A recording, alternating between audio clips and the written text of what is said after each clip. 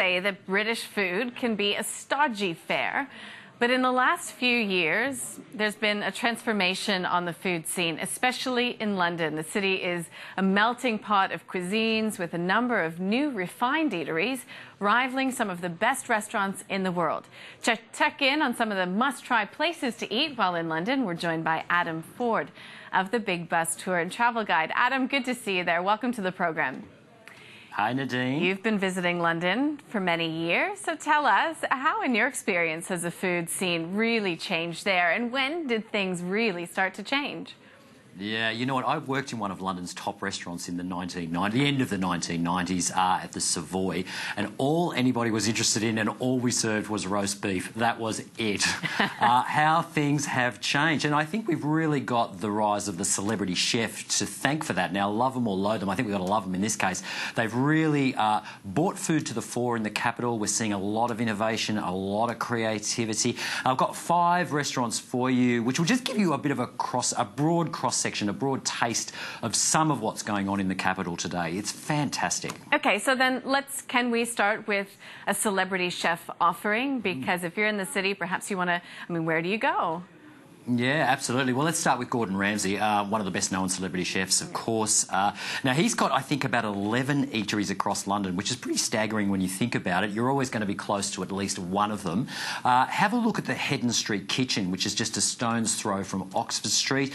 It got off to a bit of a shaky start, but the reviews have really improved. I absolutely loved it. There's a few surprises on the menu. It's got that whole sort of industrial vibe going on, lots of exposed pipes and metal. We're all sort of familiar with the way that works these days. But yeah, go along with an open mind, have fun, you'll enjoy it. That's the Heddon Street Kitchen. Now, one of the trends that we've seen around the globe are these pop-up kitchens. Is that taking off in London? Yeah, have a look at a place called Carousel. Now, this is not technically a pop-up. It does have a permanent home. But what does change is the chefs. So the chefs come in from around the UK, also Europe and abroad, further abroad, I have to say, to do 2-week residencies at Carousel. It's communal dining. They have one sitting at night, which starts at 7:30. It's 4 courses for £40, which is a fantastic dinner deal for something of this standard. Everybody gets served at the same time. You're all sort of seated around large tables. It's not a massive place, but each course is served one after the other to everybody. Just really innovative, really inventive. Check their website if you want to see who's coming up for a residency, but that's Carousel. You'll find them at Marylebone.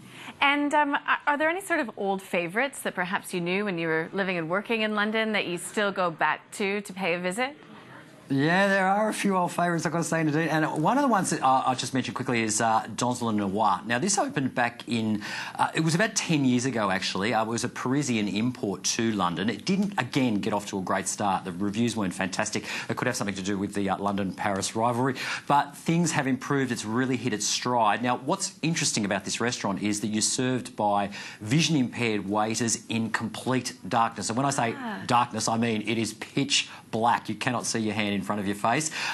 They serve wine in plastic beakers and you get sort of blunt cutlery, which is probably a good thing. You've got 4 choices on the menu, red for meat, blue for fish, green for vegetable and white for the chef's choice. Beyond that, it's up to your 4 remaining senses to sort of interpret the menu. Now, sounds a little bit gimmicky, but I absolutely loved it. It was phenomenal. You'll find Dans le Noir over at Farringdon. I did one of those in Toronto, and yeah, what an interesting experience it was, although I can't say I'd write home about the food, but regardless.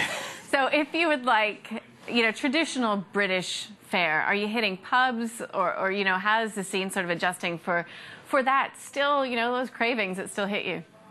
Yeah, look, I've got a great spot for you for traditional fare, with a slight twist, I've got to say. Head for a place called Bob Ricard in Soho. Now, this is renowned as a bit of a celebrity hangout. It's priced accordingly, but don't let that put you off because it is a lot of fun if you're looking for something special to do. There's a bit of a sense of the bizarre going on here. It's a little bit Austin Powers. They've got an interior that reminds you of sort of the Pullman car from the Orient Express. Everybody gets a booth. I think we saw a shot there. There's a button that says push for champagne, which is a little bit dangerous. Waiters in pink waistcoats. They do traditional British fare with a Russian-inspired twist, if you can believe. again, a lot of fun. Bob Ricard at Soho. I can't recommend it highly enough, yeah. So what if we want to lift the level up even from there? Is there any sort of posh dining that we can't miss out on? Yeah. You know what? If you really want to push the boat out, I should say, have a look at Alain Ducasse at the Dorchester. Now, I think there's only 2 or 3 three-starred Michelin restaurants in London. This is one of them, and deservedly so. Consistently rated as London's top eatery. But having said that, they do a fantastic lunch deal, which is 3 courses along with 2 glasses of wine for £60, which when you think about it, for a dining experience at this level is great value. It's French cuisine served in a very sophisticated setting. The dinner menu is also a set menu, local produce paired with fine wines. Do say good day to Chris Bothwell. He's the Australian head sommelier at Alain Ducasse, probably, you know, the top sommelier posting anywhere in the world. But yeah, if you're interested in posh nosh, that is certainly a place to head. Well, Adam, always a pleasure. Thank you so much for coming in and taking us on a culinary tour of London. My pleasure, Nadine.